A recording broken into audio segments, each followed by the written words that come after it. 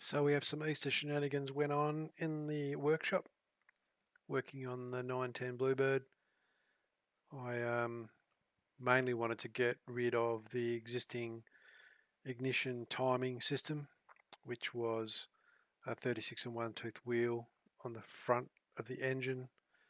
So this was the pickup that picked up the 36 and 1 toothed wheel, inductive pickup, served its purpose.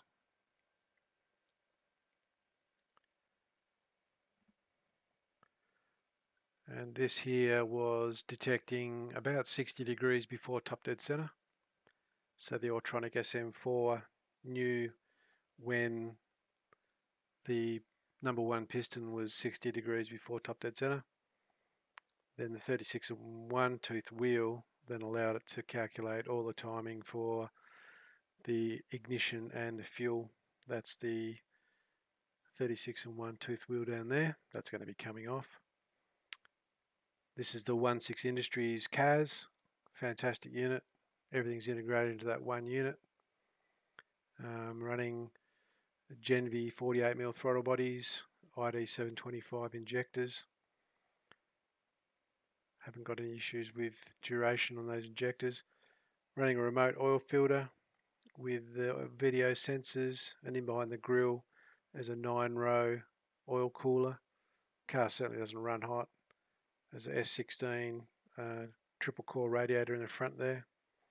It's a 2400cc Stroker L20B. And on the side here we're running Subaru coil packs directly mounted on top of the spark plugs. Something that I whipped up on the CNC machine. That was the actual handmade prototype that's on the car there at the moment. Not a bad little power package.